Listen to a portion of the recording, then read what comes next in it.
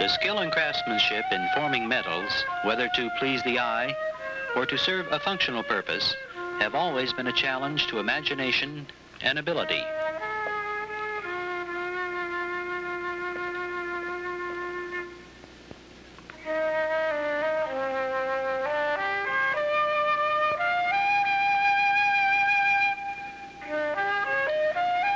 Craft and craftsmen separated into guilds to uphold their standard and to protect their craftsmanship.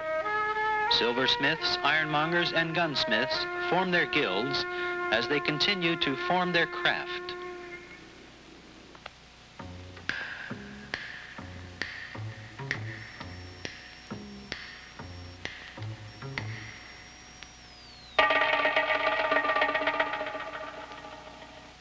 In today's world of Army aviation, the ancient art of forming metals is still applied.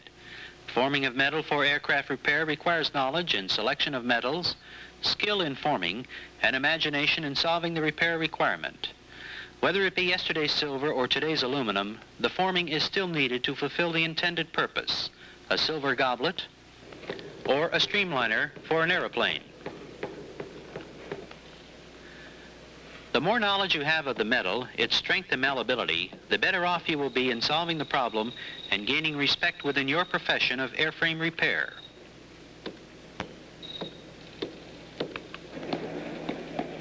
Recognition and respect of your craftsmanship will come with practice and application, and you will follow in the footsteps of historic creative craftsmanship that is being admired in today's new world of aviation.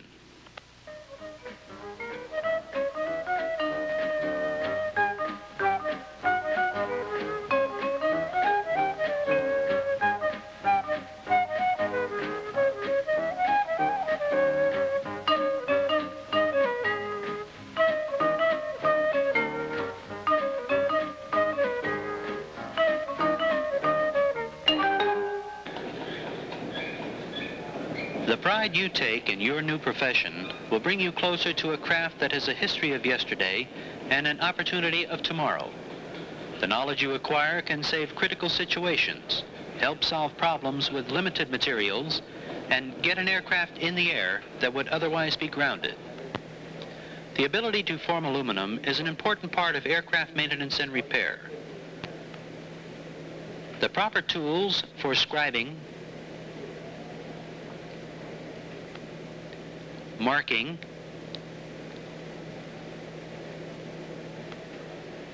cutting,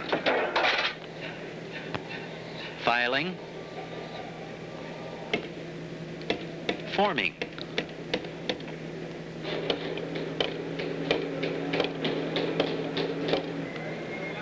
plenishing,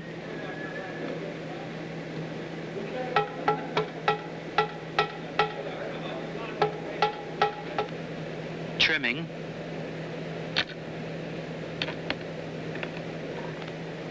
and bending are required.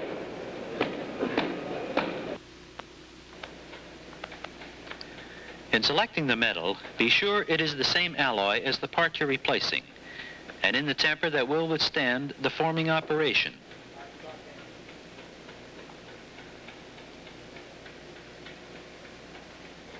Metal is like a woman. Too much heat may harden her, so she won't bend. Just enough heat may soften her, and she'll bend easily.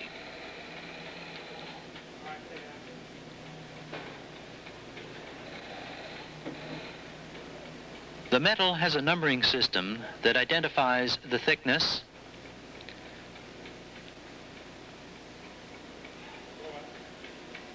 the alloy, and temper. Extensive forming requires that the material used is in the annealed condition, then heat treated before installing the finished part in the aircraft. Aluminum is an alloy. Most alloys consist essentially of two or more metallic elements. However, non-metallic elements such as carbon, oxygen, and sulfur can also be found in an alloy. Here you see aluminum alloy 2024O, the aluminum we'll be using in this film. Unless you know her alloy, you will never be able to deal with her properly. You may become a slave of her mixture or a master of her property.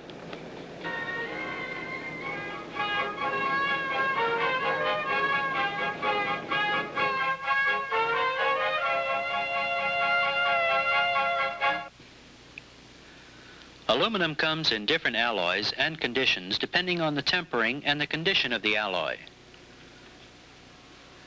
The numbering system employs the use of letters following the alloy numbers to indicate the condition. O for annealed,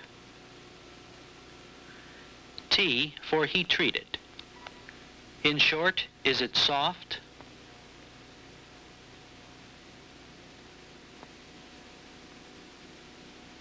or is it hard?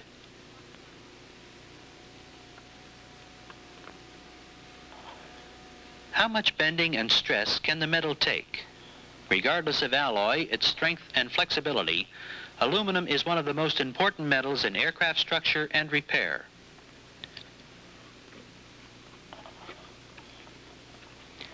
Here you see a selection of tools that you will be using in aluminum forming for aircraft repair.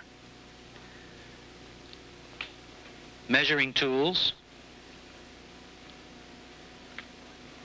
holding tools, striking tools, cutting tools, and forming blocks. Forming blocks consist of a form block and a clamping block. The feature of the forming blocks are proper bend radius and undercut for spring back. The reason for the undercut is the natural spring back of the material. When you want a 90-degree angle, the material must be bent beyond 90 degrees to accomplish a finished 90-degree angle in the material.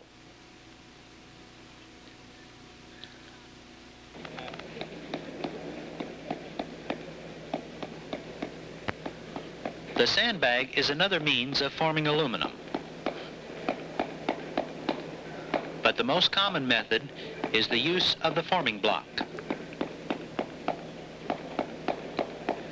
Using the sandbag is one of the most difficult methods of forming aluminum. You have no structured guidelines to assist you, except the feel, the sight, and your own judgment in where to hit the metal and when to stop. To help you in determining the shape of the metal, templates will assist you in achieving measurements required.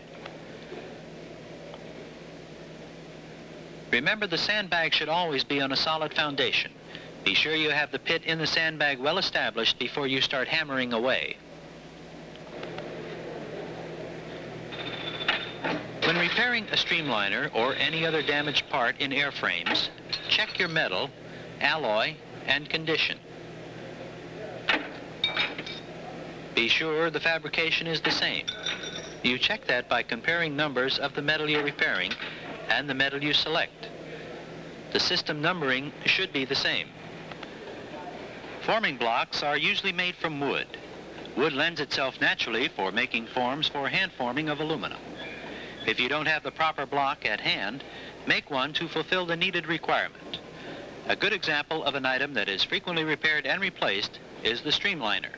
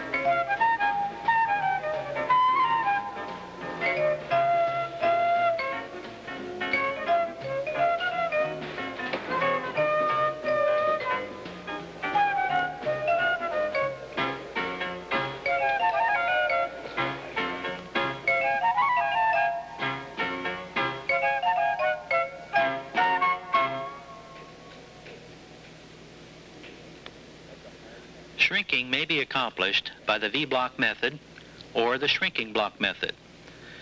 The V-block is generally more satisfactory. It is faster, easier, and affects the metal less. When shrinking on the V-block, use a soft-faced mallet. Place one flange of the angle strip flat on the V-block and the other flange extending upwards. Hold the metal firmly so it doesn't bounce when hammered. Strike the edge of the upper flange with light blows.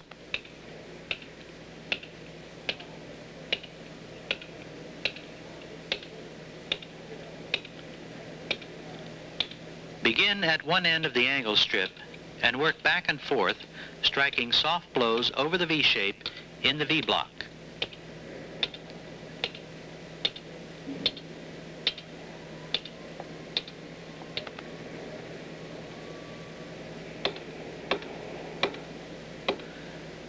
As the curve develops, check it for accuracy with a pattern that you made before you started shrinking.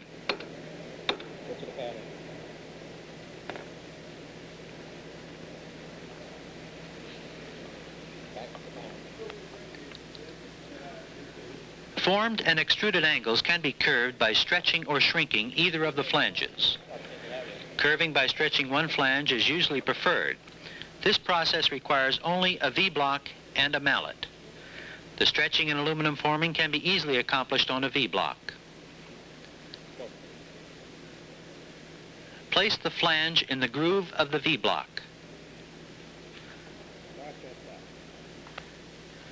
Use a mallet and strike the flange directly over the V portion in the block. Strike with light, even blows and gradually force the aluminum downwards into the V opening. If you strike too heavily, it will buckle the angle strip. Keep moving the angle strip across the V block. Strike the spot directly above the V opening and strike the metal gently. Form the curve gradually and evenly as you move the strip slowly back and forth over the V. Master your blows and it becomes V for victory over aluminum forming on the V block.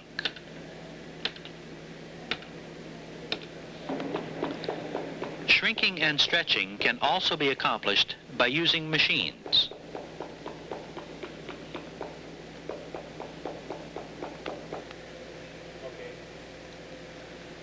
Stretching machines have different types of stretching jaws for the purposes you want to accomplish.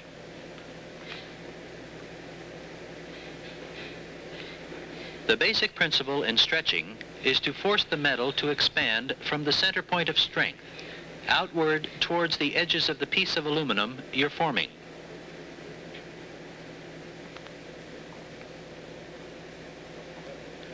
As the stretching force is applied to the metal, it becomes thinner and thereby stretches.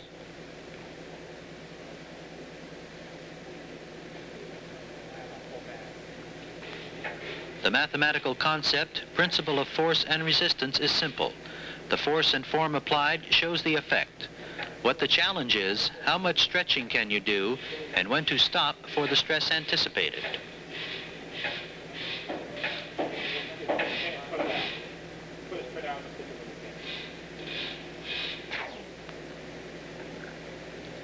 The shrinking machine is the same machine as the stretching machine.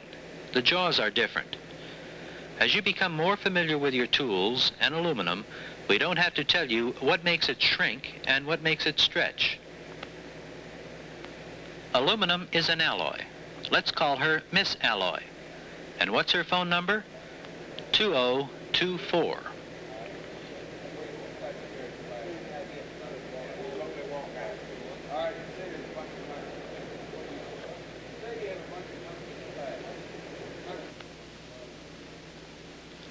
This is the result of shrinking with a soft mallet and a V-block support. Here is the result of aluminum shrunk in a shrinking machine.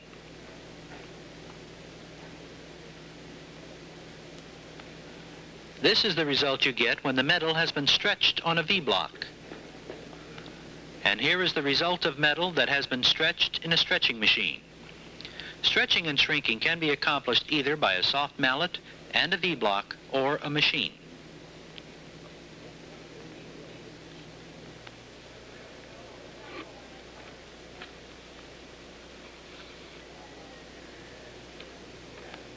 Here you see an example of beading. The purpose of beading is to increase the structural strength and rigidity in the material.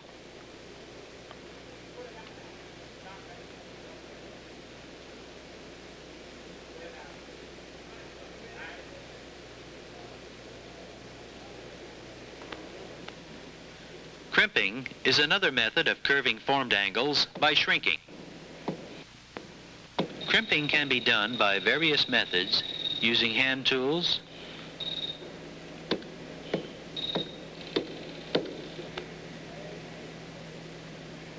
and clamping blocks. If you don't have crimping pliers, you can use a mallet to achieve the necessary crimping form required.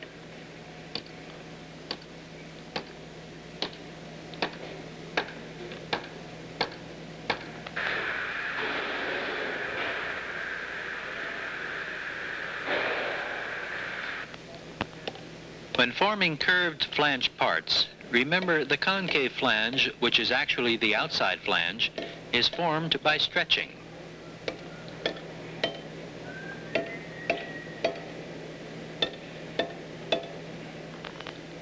The convex flange is formed by shrinking.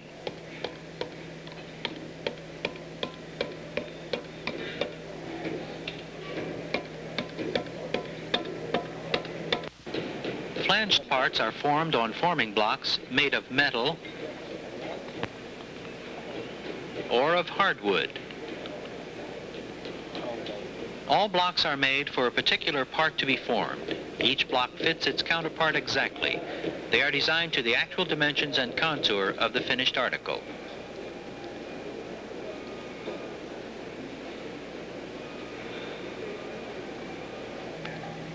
Blocks are held together by C-clamps or a vise. Small dents are removed by using a planishing hammer and a suitable stake.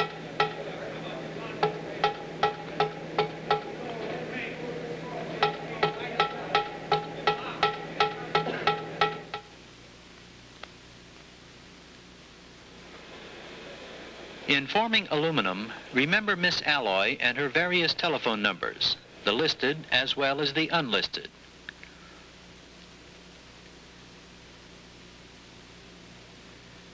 Take Aphrodite. God created her, man formed her. How was she formed, and what is her alloy?